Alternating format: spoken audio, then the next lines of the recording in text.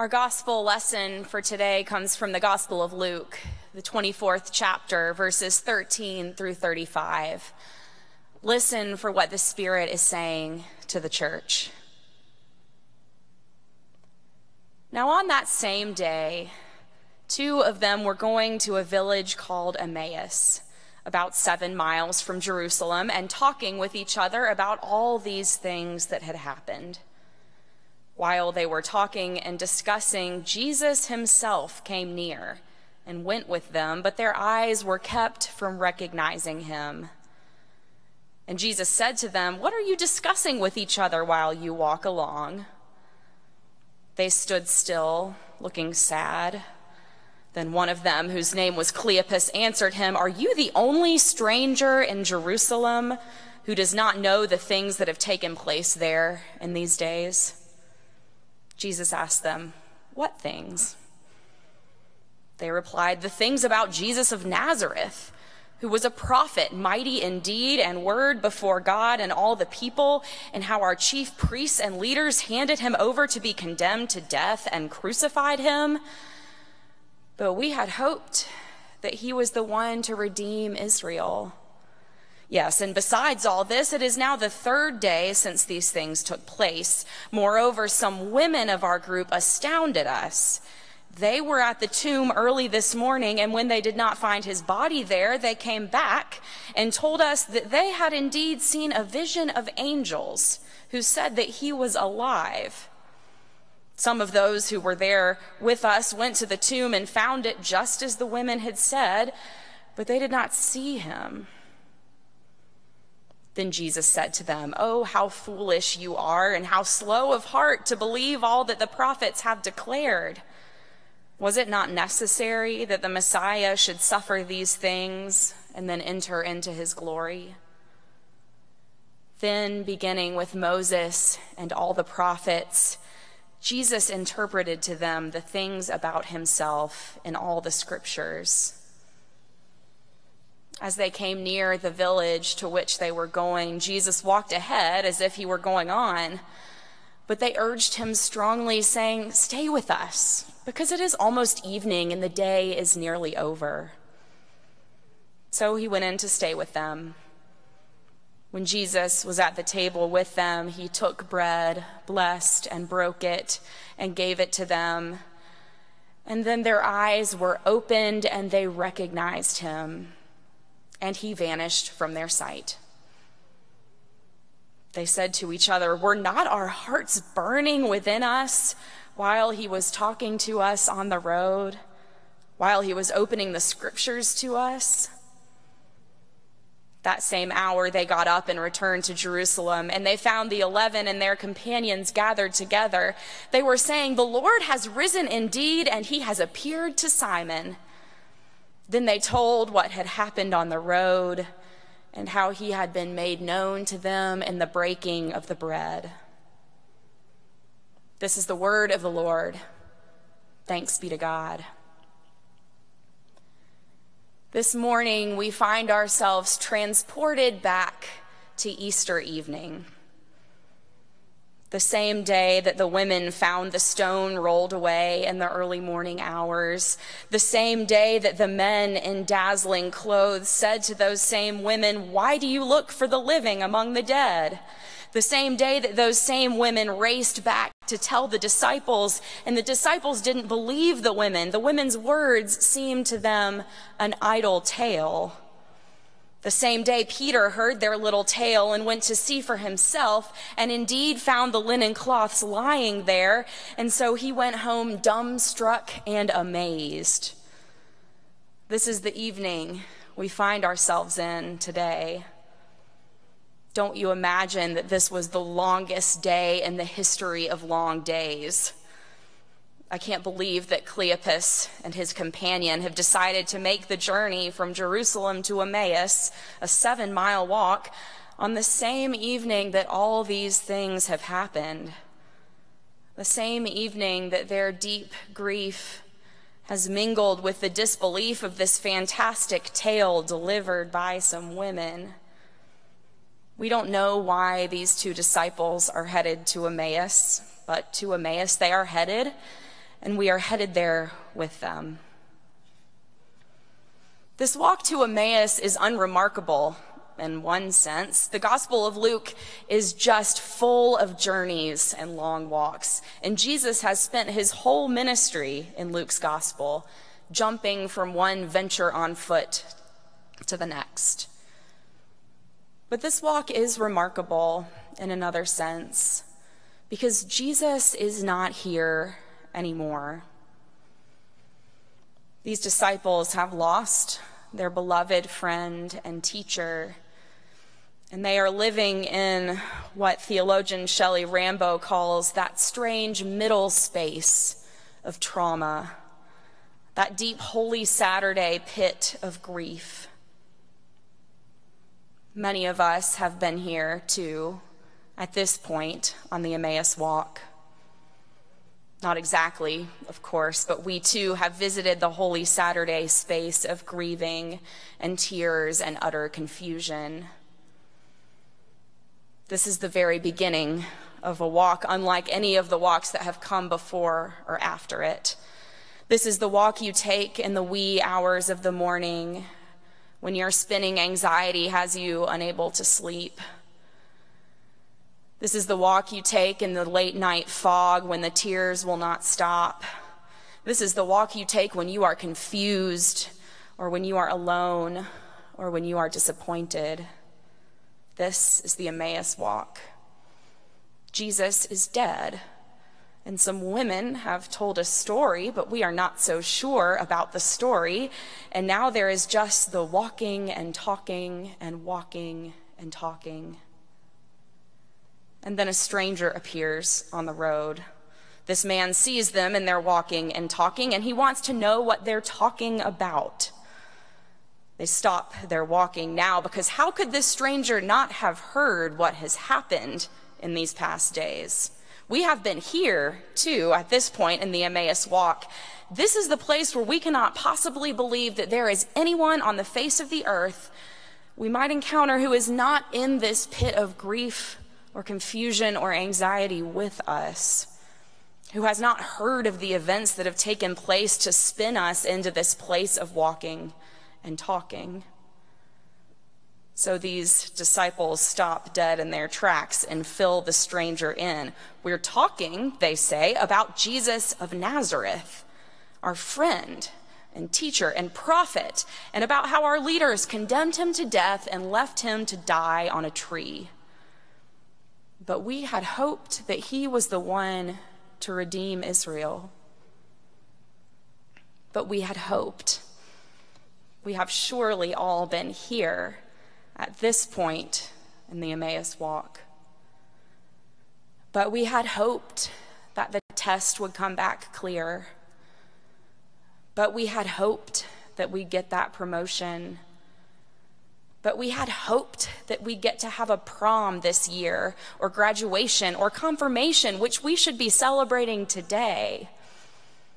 But we had hoped that our community wouldn't be affected by this pandemic, that our family wouldn't be affected, that we would somehow find ourselves unaffected. But we had hoped. These two disciples on the Emmaus road had hoped too, that this man Jesus, whom they had loved to the very bitter end, would be the one to redeem Israel. And we hear the words they don't say, but I guess we were wrong. Then they tell this stranger about the very odd tale that these women have told them about how the body of their beloved one is supposedly not in the tomb anymore. We can almost taste their puzzlement and their sadness. What a strange few days. But this stranger on the Emmaus walk starts to join in on the walking and talking now. And his talking isn't quite like the disciples. He's interpreting scripture. He's telling all about how the Messiah, the longed for one, was always meant to suffer and die and enter into his glory. He's talking about Moses and the prophets and all the sacred texts the disciples have loved for so long. The stranger talks for a long time, The walking and talking is becoming tiresome, and the sun is sinking deeper into the horizon. But this stranger has sparked something within the disciples. They are intrigued, and he's starting to turn to walk in a different direction. He's giving them an out so that they don't have to keep up the walking and the talking with him. But they realize it's important somehow that he stay. Stay with us, the disciples say, for it is almost evening and the day is nearly over. And so the stranger does. The stranger stays and sits at table, takes bread, blesses it, breaks it, gives it to them. And it is in this very ordinary act, this everyday occurrence of eating bread at a table, that these two disciples finally recognize that it is their risen Lord, their friend, who is seated with them. This is no stranger. This is no random skilled conversationalist with a strange and remarkable knowledge of Scripture. No, this is the longed for one, the Messiah, the beloved teacher and friend. And in this moment of recognition, in this very ordinary task of sharing bread, the risen Lord vanishes. As quickly as he arrived on our Emmaus walk, he is gone. And these disciples are quick now to take a page out of the women's book. They spring up from their seats, tear out the door, and bound back to Jerusalem to tell everyone what has just happened. The Lord has risen indeed. Indeed. And this is the part of the Emmaus journey that we are invited into this Easter season. This final scene that speeds by in a flash, so quick you'll miss it if you blink. God invites us into the story of hospitality and recognition and witness. The story where all of a sudden stranger becomes host.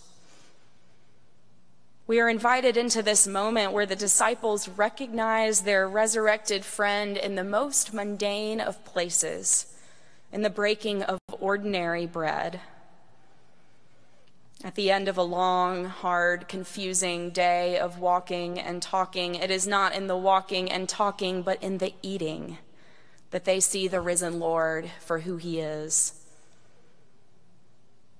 This is what happens every time we gather around our communion table to receive the holy meal together. Stranger becomes host, and our eyes are opened in the breaking of the bread and the pouring of the cup. We are nourished in our very bodies by the one who breaks the bread within and among us. In this sacrament, we recognize Jesus. We come to know more of him, the generous host, the fulfillment of all our longings, the source and goal of all the gifts of our lives. At that table, Christ is made known to us in the breaking of the bread, and it is an enormous gift.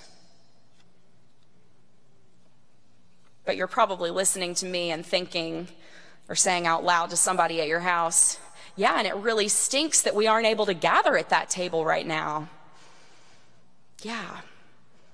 It is for some of us the single most disappointing reality of our being away from one another in body during this strange season. I think and pray often for you who love the sacraments, especially our 8:30 worshipers who maybe have come to long for the bread of communion every single week, and from whom that bread is now withheld. We just can't be church in the way that we're used to right now, and that is hard. For some of you, it may not be the bread of communion you're longing for most, but the music of the Rejoice band and the choir and the organ, or the laughter in the children's ministry hallway, or the hugs of greeting before church school. These are the places where the risen Christ is made known to us, where we have come to expect that the crucified and risen one will dwell, where we know that our eyes will be opened time and time again and we will recognize Jesus. And it is right for us to expect that Christ will be there because he has promised that, and Christ is faithful to his promises. But if we keep walking with the disciples on this Emmaus road, we come to find that Christ is also made known to us in the most ordinary of places. If we keep up our walking and talking, we find that after the walking and the talking, there is eating, and the eating becomes feasting. We might find that in the chaos of having the kids home from school, God bless you, parents of little ones, that God shows up in little moments of laughter and silliness at the end of a long day. We might find that in the solitude of life alone, God bless you too, folks who live by yourselves, God shows up in the silence of our own hearts. We might all find that in the uncertainty of this season, the mystery of God is made known to us more deeply. The resurrection sure didn't look how Jesus' community thought it might look. There was no triumph and fanfare, just a rolled away stone and some women and some angels with a strange message, a holy mystery. In this Easter season, we remember that when Jesus came back from the dead, he bore the wounds of his crucifixion. He did not rise in a glorious and beautiful and blemishless body. He rose with scars and wounds in his hands and side. We know this is true thanks to the lovely and vulnerable witness of Thomas in the Gospel of John. It's an incredible reminder that Jesus is alongside us in our Emmaus walk, on this road of confusion and recognition and feeding and witness. The one who is the very bread of life is the same one who walks alongside us, bearing the marks of his own resilience and vulnerability. This is the Jesus who is made known to us this season as we journey apart from one another in body, but united in spirit and witness. And so as we continue to walk and talk as a community together but apart, may we recall that Christ walks alongside us in this journey, and he is made known to us in acts as ordinary as the breaking of bread. Blessings to each of you as you travel alongside one another and continue to be church, even in the strangest of times. After all, the disciples on the Emmaus road were in the midst of strangest of times too, and that's where the risen Christ showed up. Amen.